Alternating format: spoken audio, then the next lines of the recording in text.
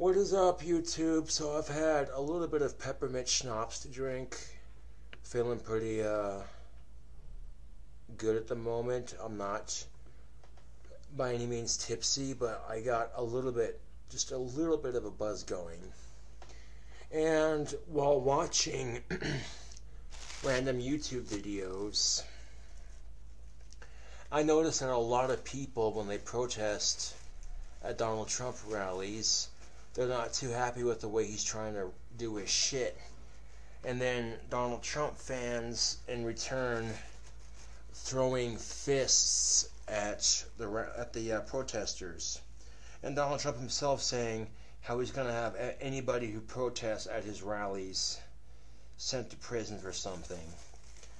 And then turns around and says he doesn't want to do it, and blah, blah, blah. Okay, yeah, Donald Trump is disgusting. Okay, Donald Trump is a disgusting person, you know. He's a greedy, corporate son of a bitch. And you're entitled to your opinions, YouTube. You can vote for whoever the fuck you want to vote for come November if you're old enough to vote. But some things to think about. People are getting into riots, YouTube. People are getting into riots, okay? Riots at Donald Trump rallies. And do you see this much hate towards one candidate with any of the other people? And the answer is no, you don't.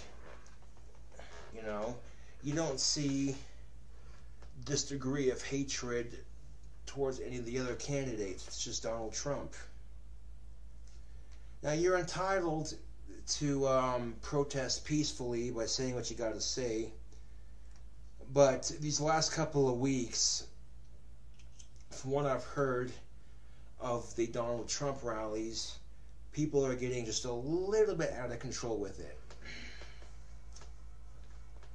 And then here's Bernie Sanders at his rallies with the dude playing an acoustic guitar saying, "How about a little bit of music?" Here's Bernie Sanders at one of his rallies, having everybody in the crowd sing along to the song, "This land is my land, this land is your land." Do you see any violent protesters at a Bernie Sanders meeting? And the answer is no, you don't.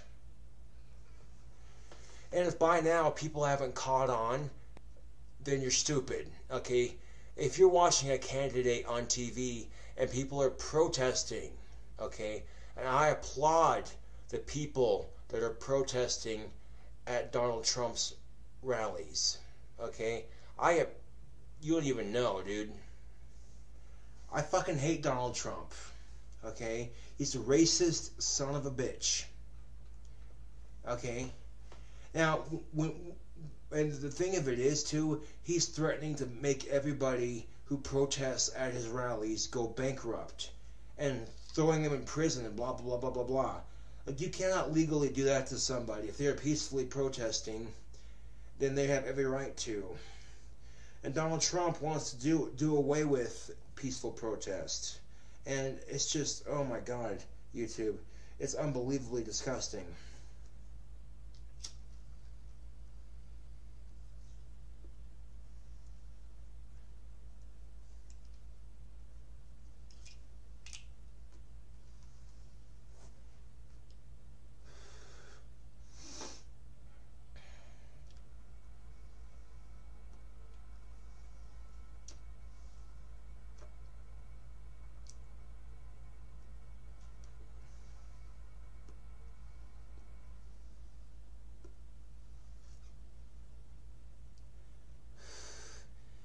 And the most I can do is bitch about it on YouTube and show my support on Facebook.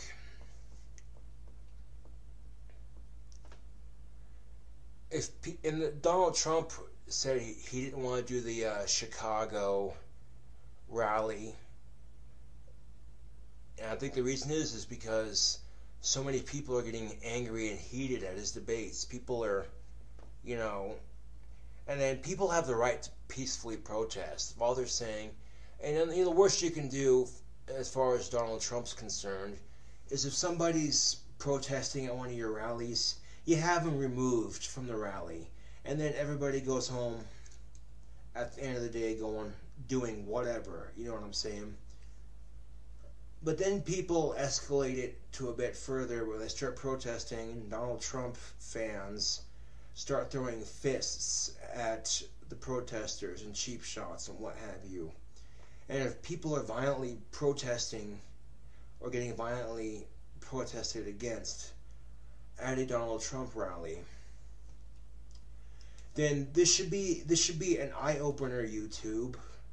If you have not seen it yet, this should be an eye-opener that Donald Trump's not a good candidate to run for president. And the reason being is, you look at his rallies, YouTube. Look at his fucking rallies. People are violently getting attacked by his fans at his rallies. You know what I'm saying? And here's the thing, Skippy Jim. Here is the thing, Skippy Jim. If you're at a presidential candidate's debate or what have you, and you don't like what someone has to say, you can peacefully protest, you know what I'm saying? But it's starting to get out of control, YouTube. It really is.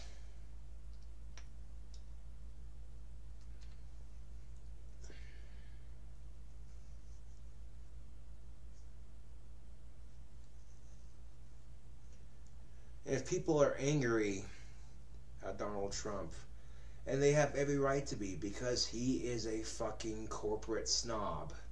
Okay? That's exactly what Donald Trump is. He's a fucking corporate snob. Rubbing everybody's noses in it. Oh, my father gave me a small sum of $1 million for college. It was tough, but I managed to make it. Fuck you. If I had a fucking $1 million to go to college and further my education and actually make something of myself, you think I would? Probably, yeah. And this motherfucker, okay, Donald Trump, this motherfucker goes bankrupt a good 3 to 4 times from 3 to 4 failed businesses. And bankruptcy is there for people who need a little bit of financial assistance. You file for bankruptcy, taxpayers help you out with bailing you out and shit. Okay? And does he once say thank you to the American people for bailing his sorry rich ass out of bankruptcy? No, he doesn't.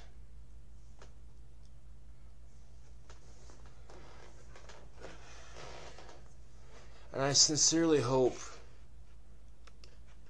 that people have enough common sense. Okay. I seriously hope people have enough common fucking sense to see Donald Trump's rallies for what they are.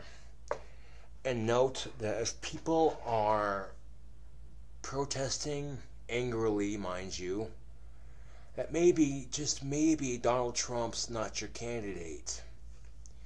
And I know Donald Trump fans are going to hate hearing this, but Donald Trump's a racist, period. You know what the difference between Adolf Hitler and Donald Trump is? The goofy mustache. Oh, I bet you a lot of Trump supporters hate that shit too.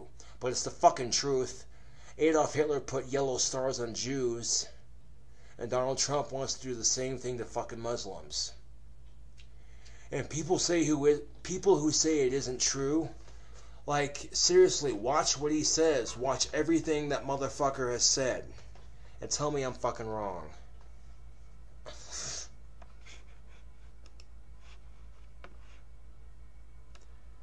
As a matter of fact, let's go to YouTube right now.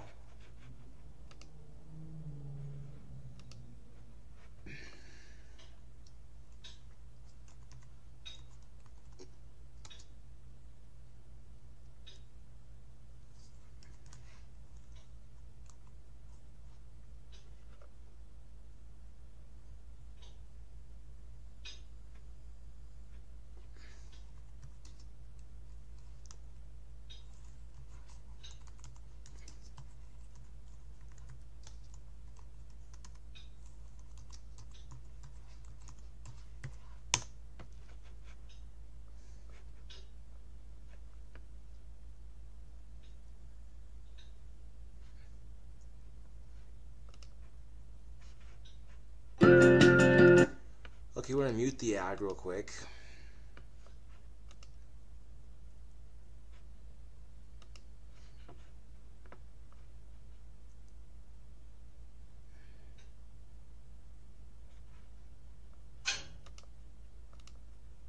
If you'd held out any hope that Donald Trump had some line that he wouldn't cross in demonizing Muslims, well, I'm sorry. Our ability here to predict the next crazy thing that he'll say, the next crazy policy he'll advance, I cannot actually come up with anything crazier than what you're going to see coming out of this interview that he had with Yahoo. So he said, we're going to have to do things that we never did before, and some people are going to be upset about it, but I think that now everybody is feeling that security is going to rule. And certain things will be done that we never thought would happen in this country in terms of information and learning about the enemy. He speaks about it as if it's a good thing. And so we're going to have to do certain things that were frankly unthinkable a year ago.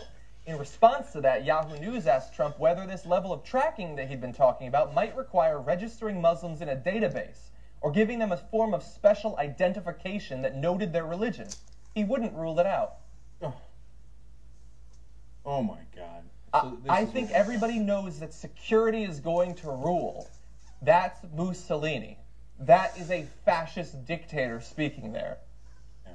So are we at the end of fascism where there are no rights left and there's gas chambers? No, we're not at the end of fascism. So we don't want to speak in hyperbole in that sense.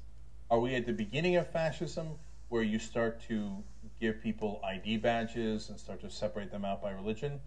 Well, that is what Trump just said he would like to do, right?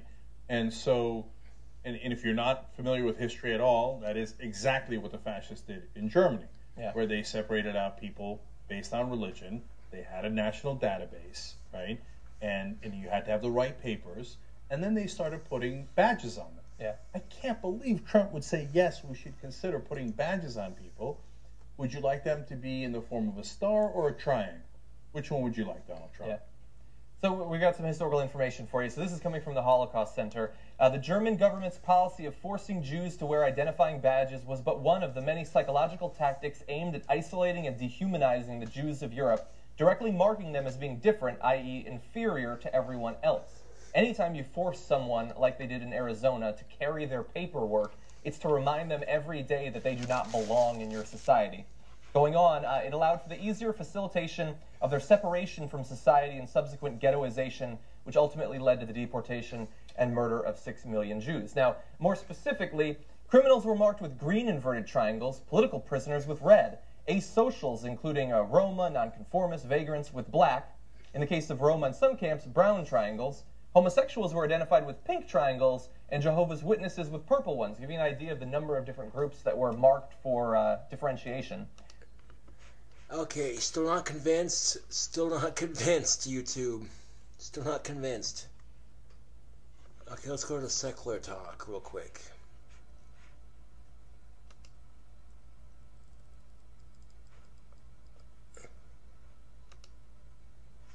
So Donald Trump was doing a rally in Dayton, Ohio, and somebody rushed the stage. Let's watch that. Here's what happens. I will call up Carrier, the president, because I have to do it myself. I know it's not...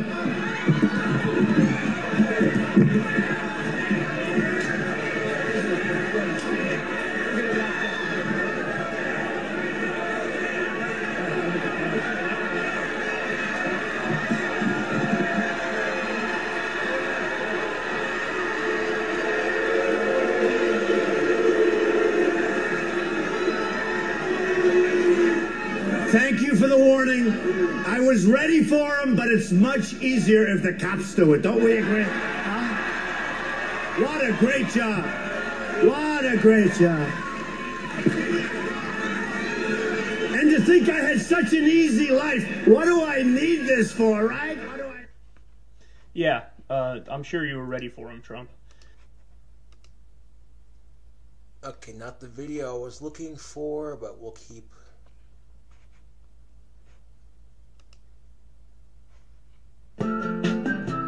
The fucking ad is so obnoxious. Donald Trump threatens Bernie Sanders rallies. Let's watch this video, shall we? So over the weekend, Donald Trump canceled his Chicago rally because protests and clashes got out of hand. So much of the crowd were Trump supporters, much of the crowd were protesters, and it was loud and it was boisterous, and at times it got physical. So in some instances, it was the protesters who got physical and crossed the line. There were plenty of examples of that. And in some instances, it was the Trump supporters who crossed the line. So it's hard to say in totality, hey, one side is totally right and one side is totally wrong. It looks like both crossed the lines at different times. At times, the protesters kind of became rioters and did violence. At times, the Trump supporters did violence. That should be totally unsurprising to you guys, given the fact that we've covered countless stories from Trump rallies where, for example, his supporters sucker punch people in the face. But the Chicago police actually cleared Trump to do the event, and he decided against it. He said, look, I don't want to do it because I think I might be sacrificing somebody's safety. Bullshit. He's saying he doesn't want to do it because he's tired of people getting violent at his rallies. You know, that was his reasoning. So on this particular part of the story here, I'm 50-50. So on the one hand, look, even if I despise somebody and I think they're grotesque, they absolutely have the right to go out there and speak their mind. There's no doubt about that. But at the same time, it is also freedom of speech, and it is part of the First Amendment to do free expression and free protest. And these people were protesting somebody who they disagree with. Now, having said that, while both sides have free speech rights, I would have preferred it if the protesters basically protested but did it within reason, and you're not like censoring the event to the point where it's shut down, and that's what ended up happening. Now again, the police cleared him to do the event, and Trump decided not to do the event, so you could say, hey, that's on him, he could have went out there either way. But anytime a protest crosses the line in any way, shape, or form into violence, it's no longer civil disobedience. Now you're being a dick. So it's a little bit of a mixed picture here, and you have to be nuanced about it. You have to support Trump's free speech rights, even though we think he's grotesque and horrific, and he is those things. But he has a right to speak, and you also have to support the rights of the protesters. So I'm in favor of both here, and there were instances where both crossed the line. I think they were both wrong when they both crossed the line. But overall, I would have liked to see the protesters reel it in a little bit. Still do your protests, but reel it in a little bit. And don't censor the guy. Let him have his talk. And, you know, you can keep protesting while he's doing it, and then everything will still go fairly smoothly. They'll escort you out as you protest, yada, yada. So, again, nuanced picture, mixed picture. I'm skeptical of people who are taking hard sides on this because if you're taking a hard side on Trump, you're ridiculous because this is a guy who's literally been calling for rolling back the First Amendment, saying we're going to open up the libel laws, and he doesn't believe in free speech, and he wants to bankrupt you if you disagree with him and write stories against him. So now all of a sudden they're pretending like, oh, we care so much about the First Amendment. No, you don't. You're supporting the candidate who wants to crack down on the First Amendment. So people who are 100% on Trump's side here, they're just being hypocrites and they're being ridiculous, and they think only free speech when it matters for me.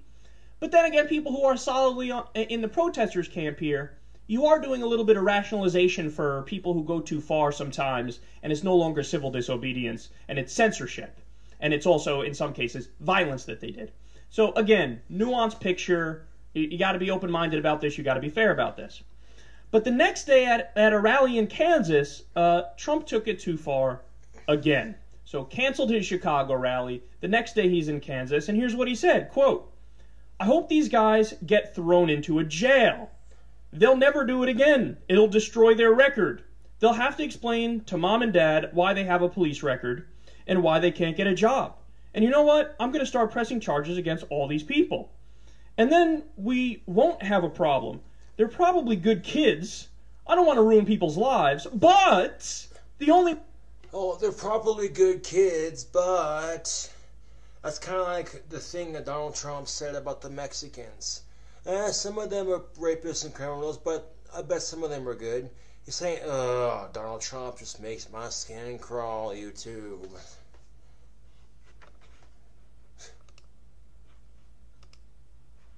About this. But the next record, they'll have to explain to mom and dad why they have a police record and why they can't get a job. And you know what? I'm going to start pressing charges against all these people. And then we won't have a problem. They're probably good kids. I don't want to ruin people's lives, but The only way we're going to stop this craziness is if we press charges, because then their lives are going to be ruined. They're going to know their lives are going to be ruined. So I'll just tell you folks, from now on, if you do anything, we're pressing charges, okay? Wow. Wow. So, understand that.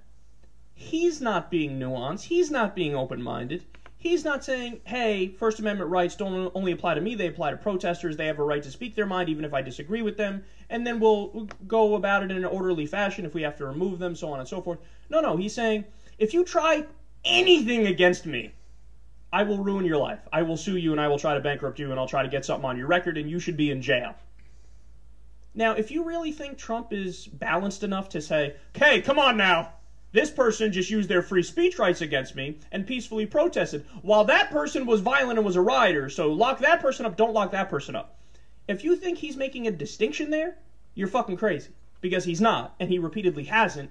He threatened to sue the Washington Post when they had a factual article on him about, hey, here's how his casino went bankrupt, and here's the terrible decisions he made, and here's how he fucked the investors and his people and walked out the back door with all the money. He's like, I'm going to sue you because I don't like your article. They're like, well, this is all public record. This is factual. He's like, I don't care. I'll sue you. I don't like it.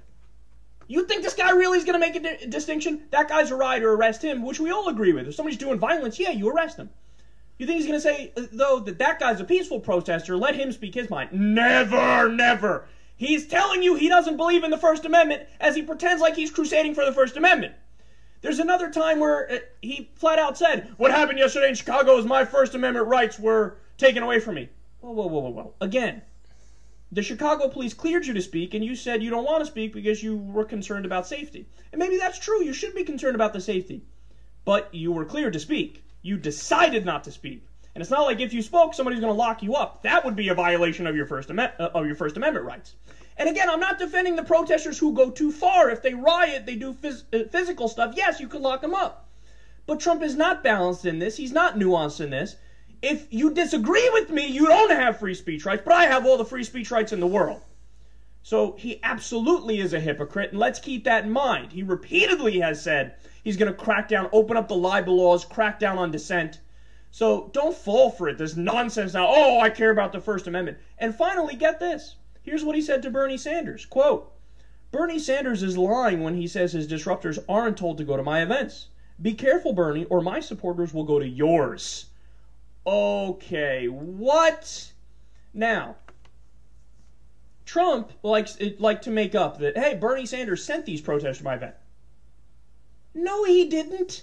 Bernie has incited about no violence in his entire life. Of course Bernie didn't send these people to his events. Trump makes it up, and then he's like, well, how about I send my supporters to you? And then, God forbid, the media calls Trump out and says, what are you doing? That sounds like a threat. He's like, what do you mean? Oh, no, it's 50-50 because Bernie sent them to me, and now I'm sending them to him. So what do you mean? I'm just retaliating. It's kind of like self-defense. What are you talking about? I'm just returning exactly what Bernie did. Why don't you call it out when Bernie does it? Why do you only call it out when I do it? But that's the thing. You're lying. He didn't do it. He didn't tell anybody to go to your events. You're making it up. And now he's like, no, maybe I'll send my supporters. And by the way, how scary is that, given that we know, because they tell us, white nationalists, KKK operatives, people like that are Trump supporters. Now, to be fair to him, at times he says, I disavow their support. But they still support him. It's not like, they came out afterwards and said, well, now that he disavowed us, I guess we're not going to go for him. No. So he's got these people who are crazy, who are, neo-fascists. We got the guy who sucker punched somebody in the face the other day at an event. There's been repeated violence against protesters at his events. He's like, yeah, how about I send some of my people to your crowds? But these people we know are violent. What are you doing, man? And again, I want to be clear on the record here. Anytime there are protesters against Trump who get violent, who, riot, and it's not civil disobedience, I'm against that too. We have to be in favor of civil disobedience here. But we know that Trump supporters, they have a track record of doing violence, and the ones who are going to take him up on this are not going to be of the peaceful mindset where they want to go do civil disobedience at a Bernie Sanders rally, based on the evidence and what we've seen. So, no, he's doing a veiled threat here. And this is not something that's acceptable of a presidential candidate. And it's also not acceptable that he pretends like he's such a crusader in favor of the First Amendment when it affects him, but when it's anybody speaking out against him using their rights, no, that's unacceptable. Rights for me, but not for thee. That's Donald Trump in a nutshell. And that, YouTube, is why you should not vote for Donald Trump this coming election. Thanks for watching. Catch you all later.